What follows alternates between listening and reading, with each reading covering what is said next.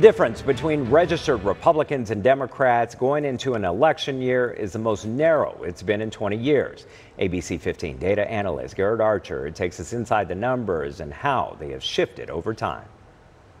Pew Research has been surveying registered voters for decades to ask if they consider themselves Republicans or Democrats. In the late 90s, the gap was very narrow, but in 2003, the Democrats took the lead and never gave it back, hitting the widest mark in 2008. That's all in the past, however. The gap has narrowed to a single point and is the closest the parties have been in an election year in 20 years.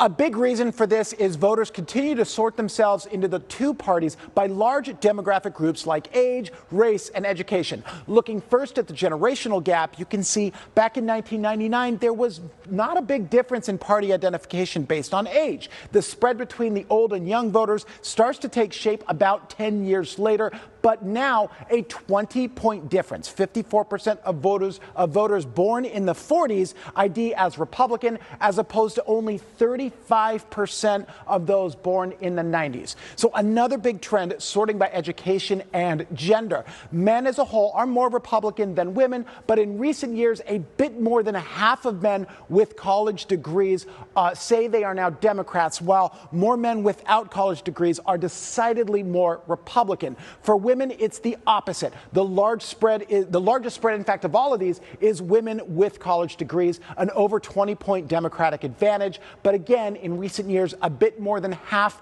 of women without a college degree identify as Republicans. Finally, Pew identified some key demographic groups that identify most with either party. For Republicans, by far, white, evangelical, Protestant, they're about 17% of registered voters and 85% Republican. For Democrats, the group with the highest party identification is black voters. They're about 11% of registered voters and 83% Democratic. With a look inside the numbers, I'm Garrett Archer, ABC 15, Arizona.